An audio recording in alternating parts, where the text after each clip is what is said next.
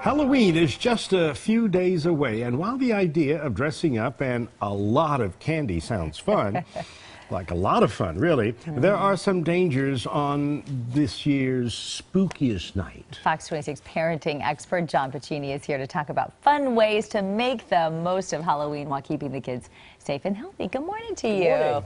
I'm glad you came up with this idea because we need to talk about it in order to prevent any problems. Absolutely, absolutely. I think the key is having fun and being able to engage with your kids, and that's what we want to start is what's the best way to do it. And there's foods and decorations and all these things, but really dressing up together is going to be the way you can connect with your kids. They can see your creative side.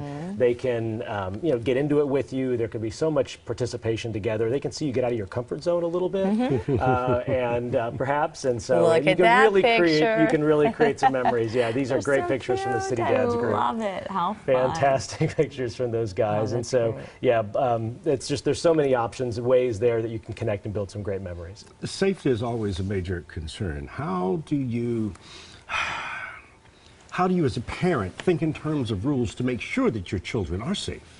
You know, what we find, Jose, is that most of the rules we already kind of know. We've heard them. We heard them when we were growing up. They've obviously been, a little bit updated. But it's really sticking to the rules is the key. It's wear bright clothing or lights. Inspect the candy before you eat it. Children under 12 should always have a chaperone with them. Those kind of things. Wear face paint, not masks, because they can trip if they can't have, field of view.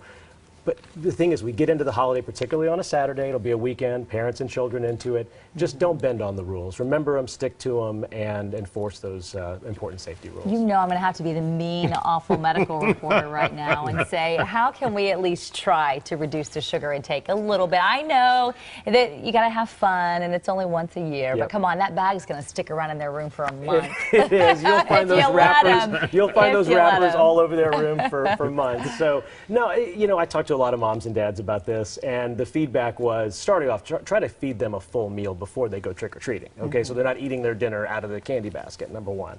And number two is, and this was great, I got this from Buzz Bishop, who's of the Dad Camp website. He suggested, and I've heard other parents talk about it, the Switch Witch or the Candy Fairy, where you take the candy and you leave it out, kind of like you would the Tooth Fairy or something, and in the next morning there's a little present or maybe a little money. So the candy goes bye-bye. Candy goes bye-bye, and not into mom and dad's. Oh, come on. No, I'm just kidding. There goes all the chocolate, huh? It is hard for the parents, too. I do have to say I like to sneak in there. But it's fun. It's fun for all of us. I know. Exactly. John Pacini, thank you so very much. Great ideas for parents to know. Thanks for having me. Happy Halloween. Happy Halloween. Have fun. Can't wait Thank you. to see your Absolutely. pictures.